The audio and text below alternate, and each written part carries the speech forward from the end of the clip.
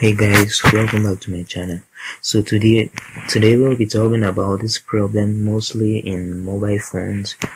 The problem occurs sometimes when you connect your phone and charge, or when you are just using your phone and you see an error message pop up like your battery temperature is too low or it's too high. I will just make it short. The video won't be long, so make sure you listen very carefully.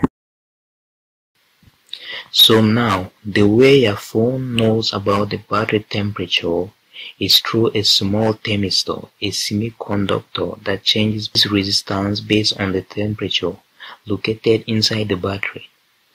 The circuit inside the battery translates this thermistor resistance into voltage signal and output into a special third terminal outside the battery.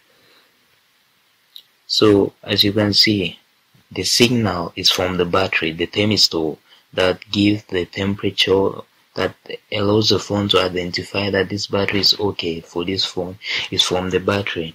And for this, I do not really mean that the thermistor is only in the battery circuit. That is why you can't just adapt any battery on a phone these days and the battery just start working well. So when you try, that is the reason why when I say the thermistor that gives the error is from the battery, I do not just mean it's only in the battery. Just check out this circuit, check out this little diagram here. Any part in the mobile PCB, most phone now, any side in the mobile PCB has a thermistor that function in that temperature high or low thing that gives that error.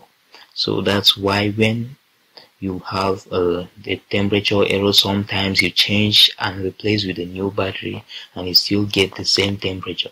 Just check on this diagram well. You will see that the power section has temperature NTC thermistor.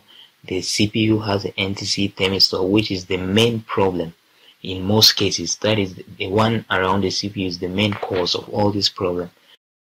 In this case, in some cases, you can just change the battery circuit, which is this.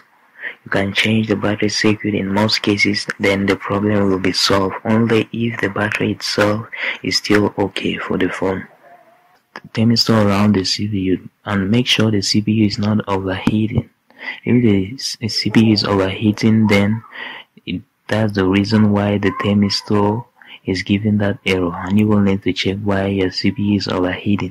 If you see that your CPU is overheating, or you can check some capacitors if they have shorting. So that's what really causes this problem. Either your thermistor is faulty. It might be the thermistor around the CPU, around your memory, around the Wi-Fi card, around the power IC. It can be the thermistor anywhere around your CPU. So in most cases, if you try to work it and it's difficult, you can just take your time, then change the thermistors all around that you see. I think your problem will be solved. And if you don't know about checking house shorting in the mobile PCB, or if you haven't understand about the thermistor, then check in the video description. I will post two videos there.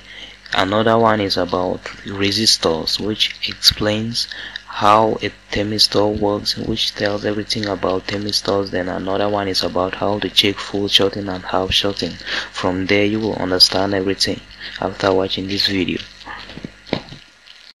That's all I have for you guys today, so make sure you always stay on to my channel, check my new videos, and please don't forget to subscribe and hit the notification bell so you will get notified when I upload the next video. Thank you.